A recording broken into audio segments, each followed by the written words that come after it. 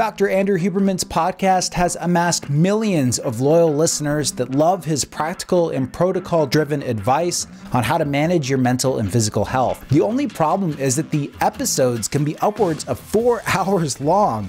Who has time for that? In this video, we'll take 12 hours of his wildly popular mental health series with Stanford graduate psychiatrist Dr. Paul Conti, and we'll give you the most important and practical information in less than 10 minutes. Dr. Paul Conti, welcome.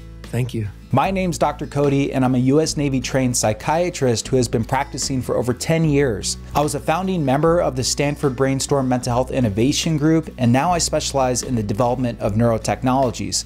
I found Dr. Conti's theories to be actually very helpful in my own struggles over the years, so I'm excited to cover them here. Dr. Conti's leading theory is that humans are most able to feel the ideal state of peace, contentment, and delight when they have a strong generative drive towards positive aspirational pursuits. They have a sense of empowerment and agency to affect the world around them through positive change and able to express gratitude for doing so. People are able to do this with less effort when they have a well-formed structure and function of self that leads to empowerment and humility. The structure and function of self is the most complex ingredient of Dr. Conti's pillars of mental health and involves the unconscious mind, defense mechanisms, self-awareness, and other qualities. The big question is, how do you look at the structure and function of yourself to optimize your own generative drive? Things that might be roadblocks and prevent you from achieving the optimal state of generative drive comes from a lack of self-awareness that can lead to envy or demoralization that cause you to go astray from the generative drive into aggressive drives or pleasure drives that can cause many manifestations of human life gone awry, to include narcissistic war criminals, addiction, and people so depressed that they just can't get out of bed in the morning. Many of the audience said that this was their favorite Huberman episode so far. They listened to it multiple times, and some even said that it saved them from drug relapse or self-harm by showing them how to manage intrusive thoughts. But others complained that there was too much technical jargon with not enough practicality to apply in today's current healthcare system. I personally think that we can make this information even more impactful by applying new technologies that are coming online as we speak. Dr. Huberman identified strongly with the generative drive concept,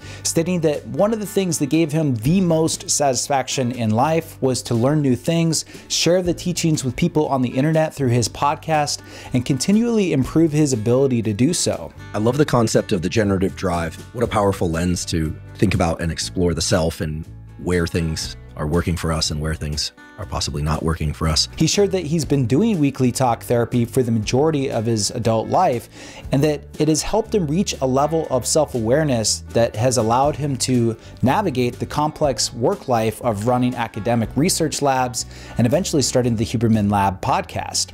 During the podcast, he shared an example of a common phenotype of lab researchers that often have too much of an aggressive drive that leads to conflict within their own group of researchers or between collaborating groups. You may think of the classic example of a narcissistic leader trying to control every way their group operates, but Dr. Conti's pillars of mental health gives us a much deeper understanding of this.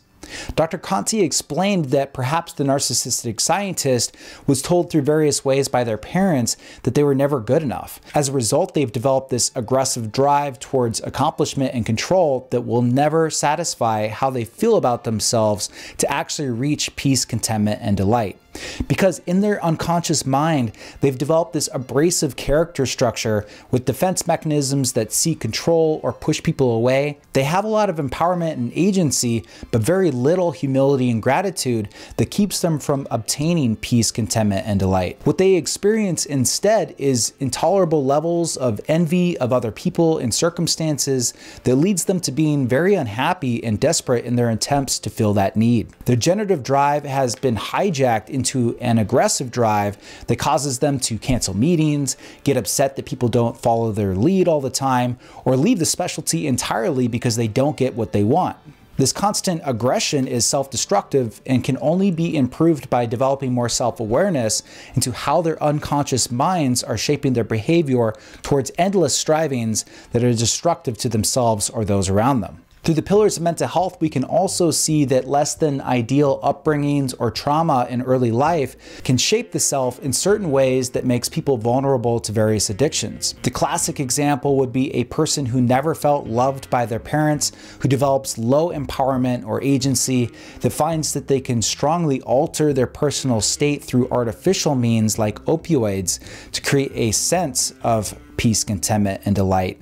Of course, these feelings are short-lived. As soon as the drug wears off, they're back to dealing with the character structure and sense of self that was not achieving generative drive on its own. And only through self-awareness can they break free of doing this self-destructive behavior over and over and over again. Ultimately, as Dr. Huberman put it, these addictions are a drive for relief from intrusive thoughts and feelings that are intolerable. Much of this, unfortunately, comes from childhood trauma and events and relationships that affect a person's development as an adult. And this, of course, could apply to various chemical drug addictions, but also self-soothing but destructive behaviors like gambling, video games, or social media addictions. From Dr. Conti's work, we can see that people that have less resilient senses of self or low confidence character structures who run into too many obstacles along the way of life develop a sense of learned helplessness that brings their empowerment levels low.